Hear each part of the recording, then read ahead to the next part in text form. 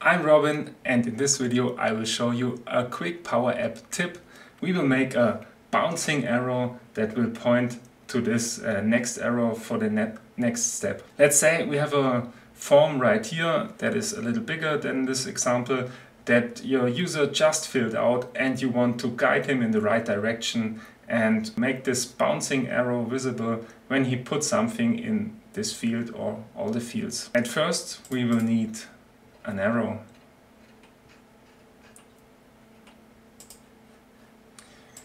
We will put it over here, right next to that, and then we need a timer.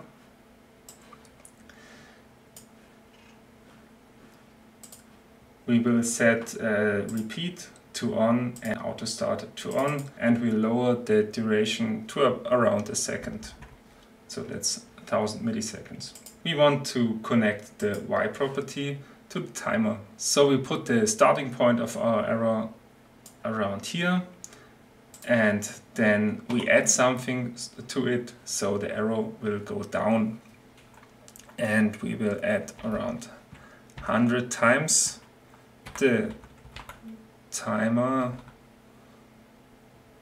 3.value divided by the duration of the timer.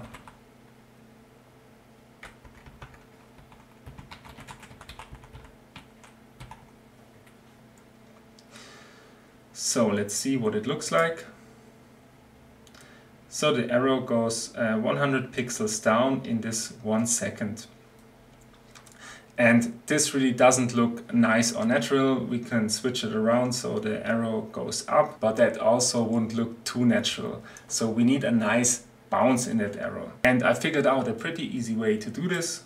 We will use a sine function for the arrow. So we will use 100 times, and because it's a sine function, we need to multiply with 2 times pi. You will get that part of the function if you paid attention in math class. Now this goes from 1 to -1, so we will put that to 50 and need to add 50 here. Let's look at it again. And now we got a nice bouncing arrow that goes fast in the middle part and goes slower at the turnaround points. I think it looks a lot nicer and more natural than before. And now here comes the second part.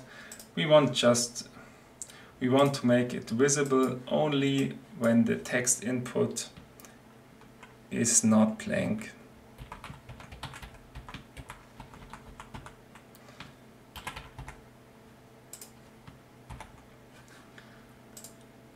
And this is the finished product. And as a little extra to show off, we will make a circle going circles.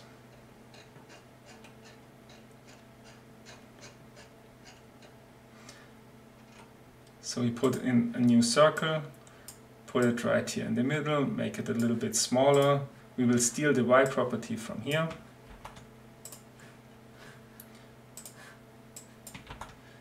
And make it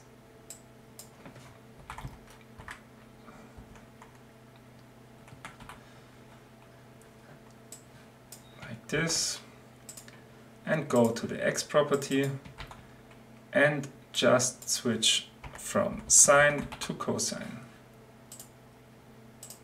That's it for this video. Like, comment and subscribe for more PowerApps content.